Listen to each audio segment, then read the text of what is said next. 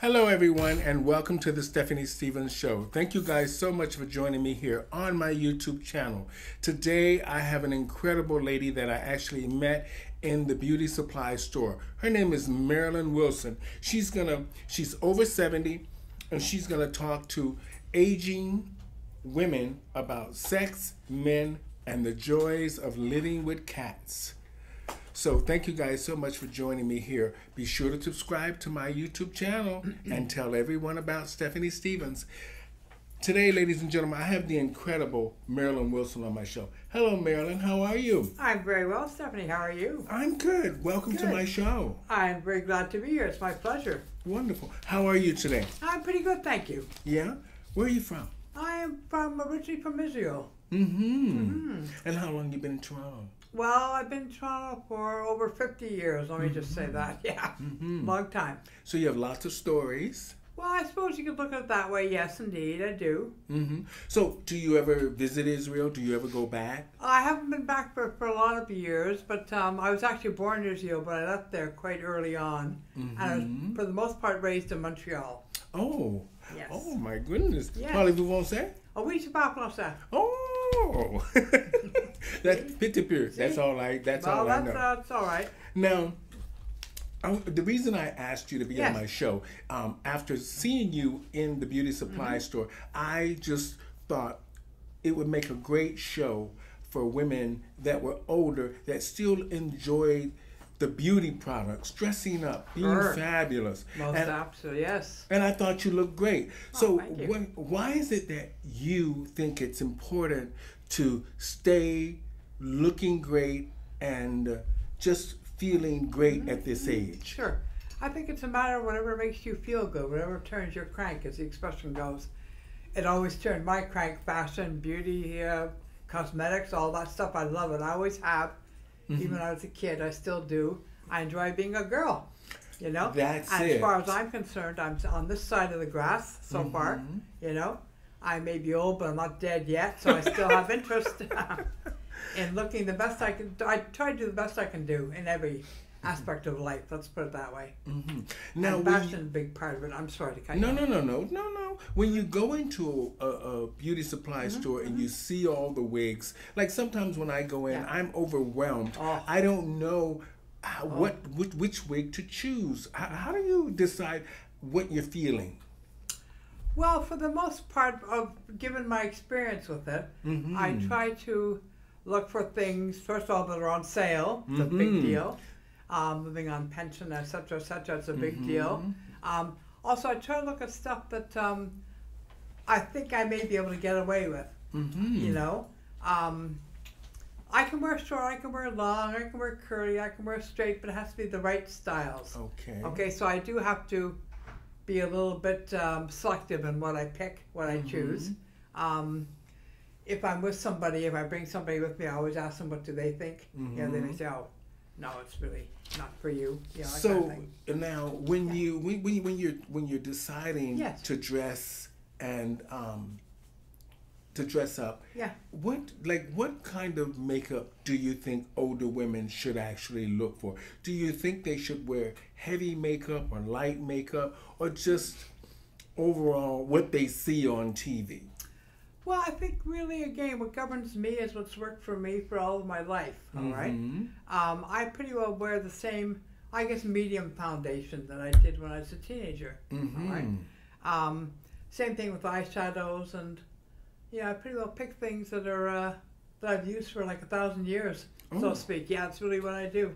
So it's funny, when I go into the beauty supply stores or any store that sells fabulous things that to make you feel more like a woman or just make you feel pretty, I'm always amazed at how there's so many products that are marketed towards us to make us look good and make it so hard to choose.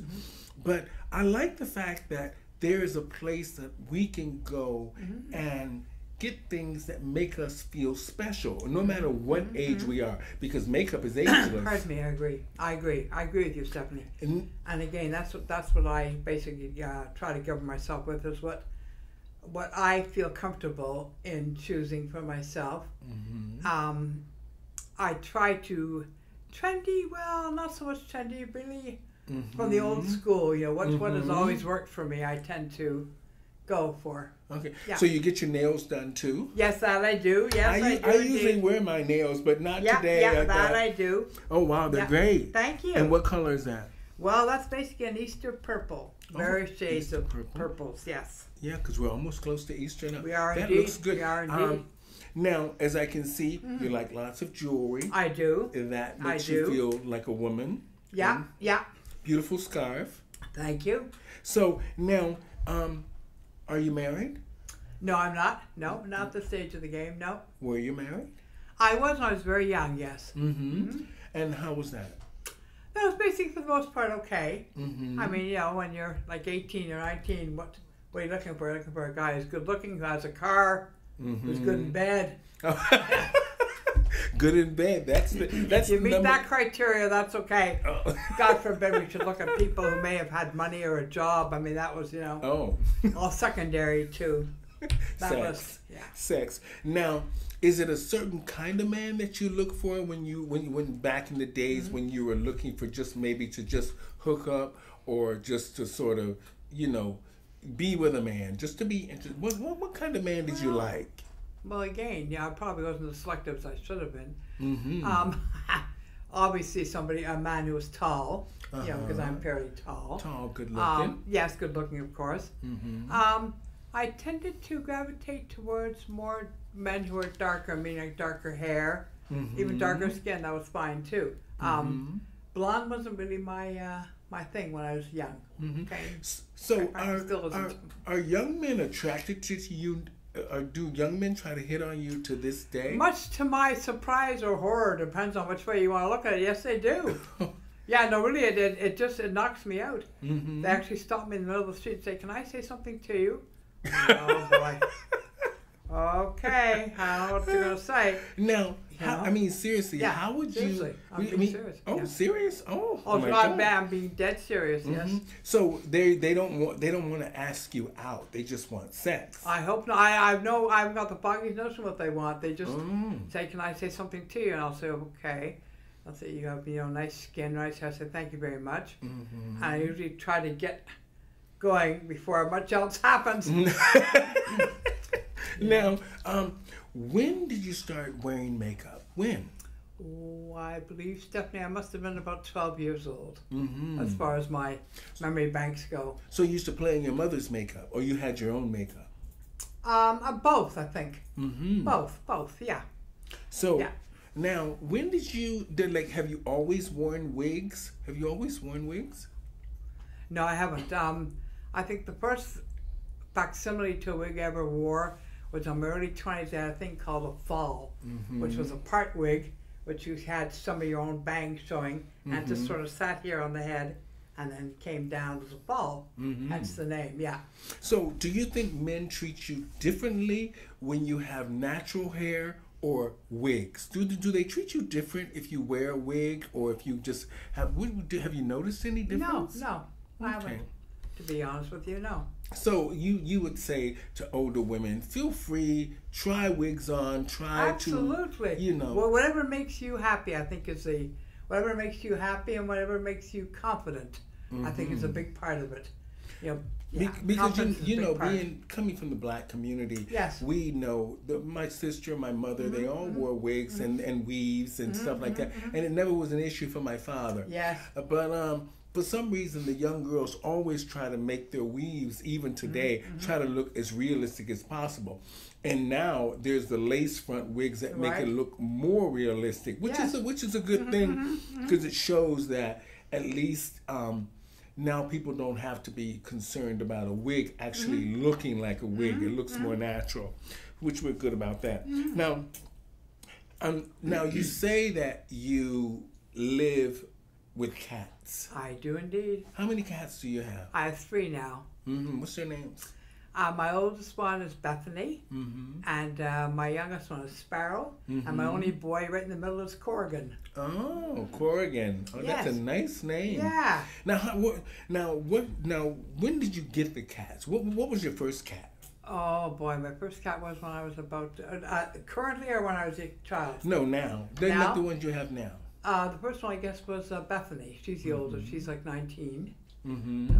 Or Bright Wood, whichever, both, yeah. And then Sparrow is 8 and Corrigan is 10. Mm-hmm. Now, what's the personalities of your cats? Oh, extremely different. Bethany is a real fussy, but can hold her own and does what she wants to do and rules the roost, even though she's tiny, very tiny. Corrigan is about the size of the Titanic. He's my only boy. Tuxedo cat, which is black and white, and a real mama's boy. Oh, just lives for me. That's it. That's the only thing in his universe is me, as far as I can make out, as far as anybody can make out. Sparrow is another Titanic, meaning like they're big girls and boys.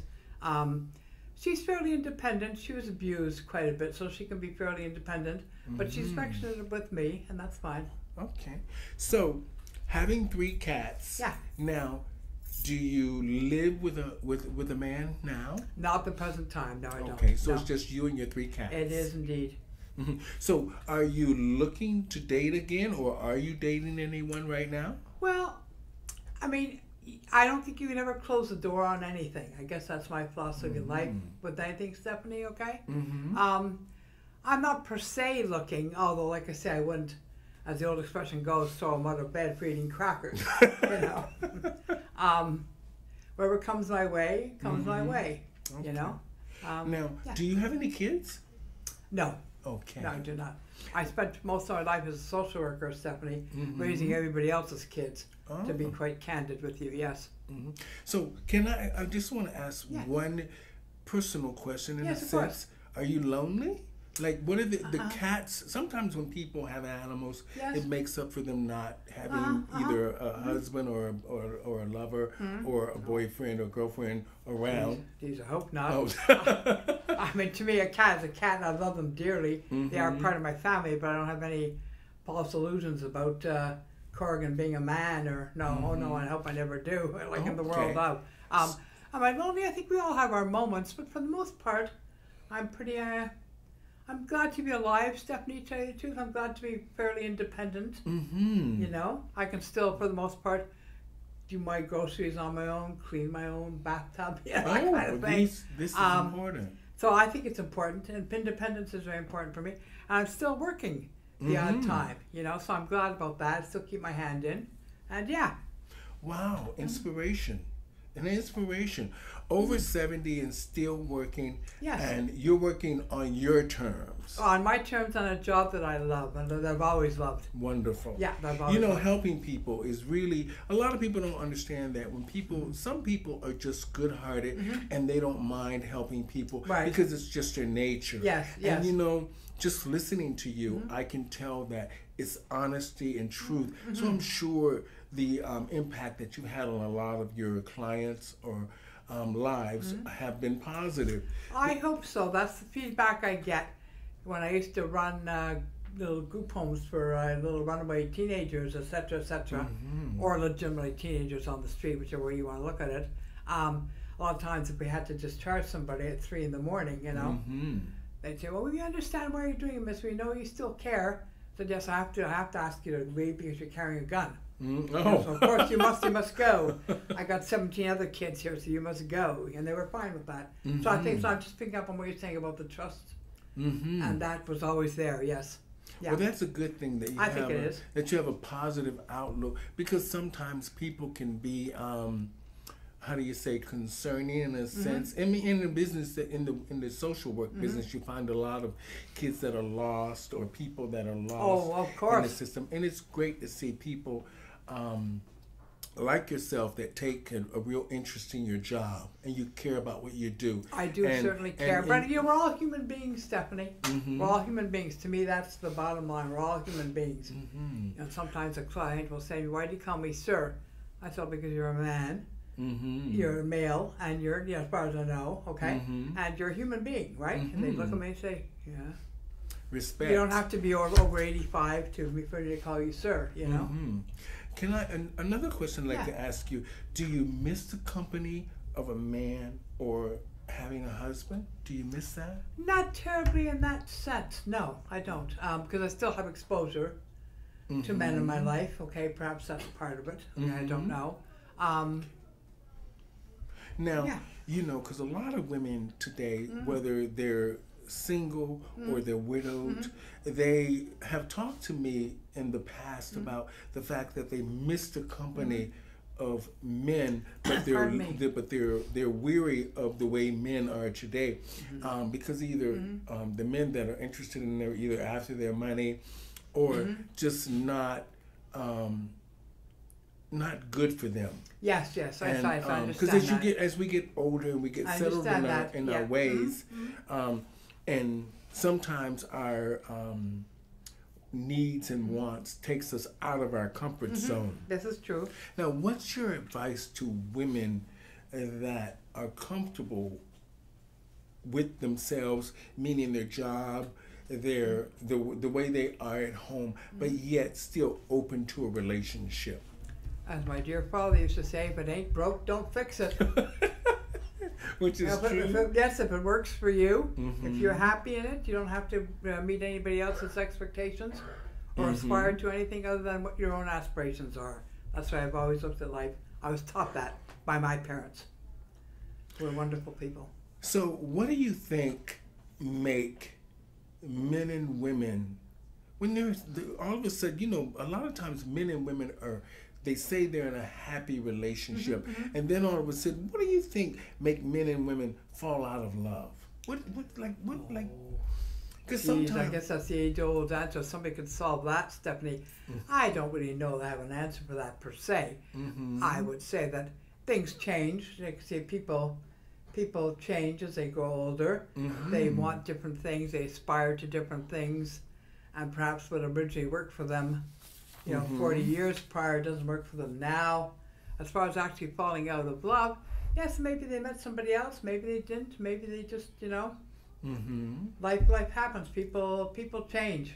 I think that's what it is. Change is always in the cards. We can never guarantee anything, as far as I'm concerned. Wish we could, having said that, but we can't. And wherever life takes us, it takes us. So, let's say, do you have any brothers and sisters? No, I don't. Not that I'm aware Oh. of. I say not that I'm aware of because I was adopted. Oh, okay. I was adopted, so not that I'm aware of. Oh, no. okay. Now, just a few more questions. Yeah, of course. for That's you. fine. That's fine. What if you were to look for a man today? What sort of man would you be interested in? What kind of man would interest you? I'd be interested in somebody who was honest, somebody who was actually a human being, or like we say in Jewish, a mensch, which means a real person, a real, genuine person. Has those important qualities, honesty, integrity, comes with good character, certainly an animal lover, in my case, certainly that has to be. Somebody who would respect me for what I am. I guess the only other thing I would say, like that's some of the important things. Other things that would be like somebody, quite frankly, I'd like somebody who has a car, somebody for companionship. That would be nice. Somebody to have dinner with occasionally would be nice. Somebody to drive me to the grocery store would be nice. Now, when you say that you were working in social work, yes, and mostly with men, yes, did any of these men come on to you? Oh, yes. Make propositions to you? Oh, yes. And how did you deal with that in a professional sense? In some ways, it was quite easy, Stephanie, because you had the rule of the land, being whatever agency you're representing at that point. That was part of it. Okay, so it's easy to turn and say, "Look, I'm sorry, it's against company policy," but to take you a step further, Joe, John, whichever. No, this would not be appropriate for me to, overlap and from a professional capacity with you into a personal relationship. Wonderful. When I thought about this show, I thought, what questions should I ask her? What should we talk about? And what is important? And I thought to myself, what was important is the fact that we need to understand that older people do still have a desire to make love, Most assuredly. to be loved, Most assuredly. and to feel special and look pretty. And as women, that is something that's very important in our lives. It is Now, indeed. on my final thoughts. Yes. Thank you for coming. Oh, it's onto my pleasure. show. I've enjoyed it. I've enjoyed it. It's been fun. Yeah. So, what would be your advice for women? Can you sum it up for us to say about beauty, men, and just the fact of aging and feeling special? Just give us a little quick rundown of advice in those. Let's start with the beauty. Okay, again, I have to say, whatever makes you happy, whatever turns your crank, as I said at the beginning of the show, whatever does it for you, that's important. I don't believe in life you can present to others if you don't feel good about yourself. That's just my opinion, of course. Like, for example, I'm walking in this store, in this big store, and you approach me. Okay? So obviously I'm approachable. I think that's important. Yes. You see? So you have to, I could turn on giving you a look like, you know, or received you, which I did. I received you, okay? So I think that's important. It's how you present in life, which makes you approachable, okay? And people, I think, can see that in your demeanor. And again, I'm trying to sum up. I haven't forgotten your original question. But really, all I can say again is whatever makes you happy, whatever does it for you. Yeah, I think that's important. Young, old, whatever. And I think it's important for women to dress up, and they don't need to make excuses for wanting to feel and look beautiful. Not at all. Not at all. So I'm gonna just give you my final thoughts. Okay, because I wrote a little bit about all right, this. Sure. Okay. My final thoughts is to see older people still living and thriving in a positive manner, and not giving up, and being active, keeping their mind and body working. So thank you, Marilyn, for sharing your story with us. My pleasure. You're an inspiration. And you know what? Let's go shopping. There's a plan. Never turn that down. Never turn that down. No. So thank you so much for being on my show. Thank you, everyone, for joining me on the Stephanie Stevens Show. You. This is Marilyn Wilson. Today we talked about men, sex, aging, and the fact of just feeling beautiful and fabulous over 70. Thanks, everybody. Thank you, Marilyn, for having my show. My that pleasure. was great. My pleasure. I'm glad you enjoyed it. So My much. pleasure. My pleasure. It was fun. Thank you.